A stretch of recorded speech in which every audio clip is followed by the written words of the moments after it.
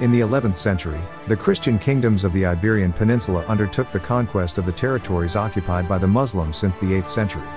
This campaign that ended in 1492 was known as the Reconquista. In 1212, King Alfonso VIII of Castile decided to organize a military expedition against the Almohads in the south. He requested the collaboration of Pope Innocent III to declare a crusade and get the help of the kings of Aragon and Navarre and the participation of soldiers from the rest of Europe. The Almohad emir, Muhammad al-Nasir, assembled a large army and waited for the Christians in a place called Navas de Tolosa. The Almohad army was formed on a small hill, in the front line with the volunteers and the most mobile troops. Behind them the central bodies of the infantry from Al-Andalus and Berbers from North Africa. Finally, in the rear his elite troops and al-Nasir's royal guards surrounding his tent inside a small fortification. The Christians arranged their troops in 3 lines.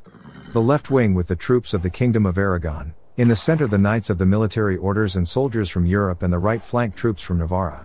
The last line was commanded by the 3 kings together with their best knights occupying the center Alfonso VIII.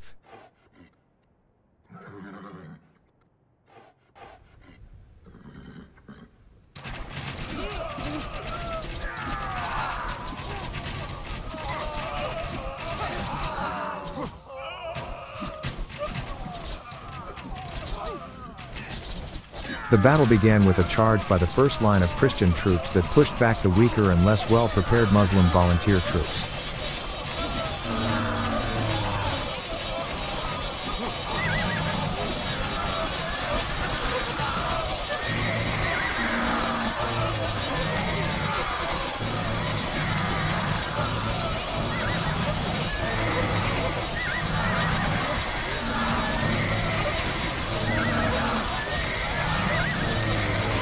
The Almohads, who vastly outnumbered the Christians, tried to surround these troops with their light cavalry in order to annihilate them.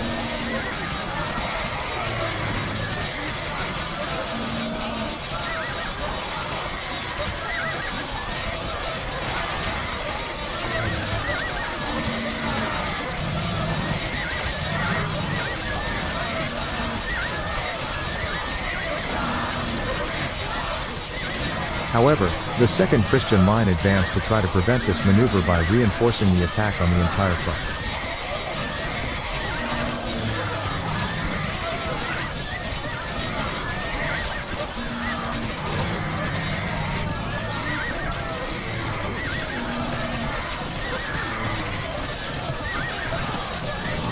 The elite Almohad infantry, occupying the center, advanced, equalizing the forces in combat.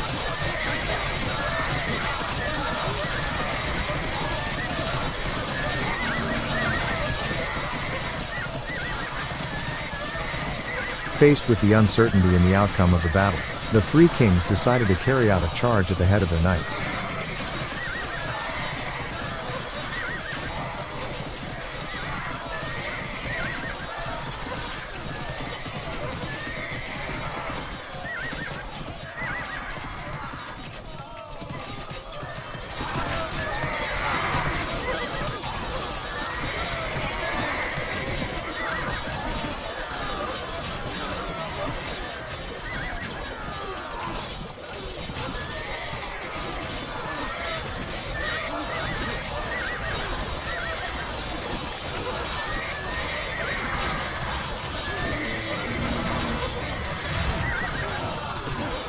The Christians managed to break the Muslim resistance and went to the royal compound, after which the Emir al-Nasir fled, accepting defeat.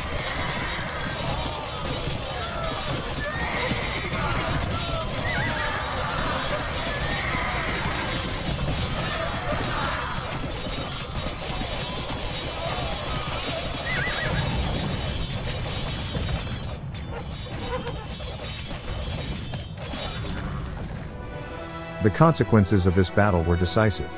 Although it did not mean the end of the Almohad Empire, the military defeat led to a significant decline of the Almohads in the Iberian Peninsula and the Maghreb in the following decade.